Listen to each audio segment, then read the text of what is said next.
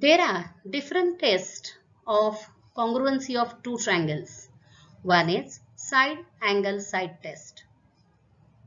In a correspondence, if two sides of triangle ABC are equal to two sides of triangle PQR and the angles included by the respective pairs of sides are also equal, then the two triangles are congruent. This property is called as side angle side test, which in short we write SAS test. Let's understand this test by using a figure. Here triangle ABC and triangle PQR are shown. Side AB of triangle ABC is congruent with side PQ of triangle PQR. Side BC of triangle ABC is congruent with side QR of triangle PQR. And the angle B included with the sides AB and BC is congruent with the angle included with the sides PQ and QR are congruent.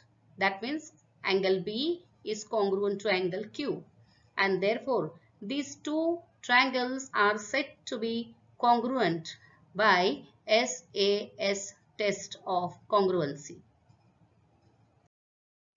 There are some tests of congruency of two triangles.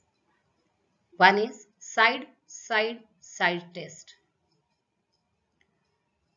In a correspondence, if three sides of triangle ABC are equal to three sides of triangle PQR, then the two triangles are said to be congruent. This property is called as side test, which in short we write SSS test. Now let's understand this test with the help of a figure. Here you can see triangle ABC and triangle PQR. Here side AB is congruent with side PQ. Side BC is congruent with side QR. And side AC is congruent with side PR.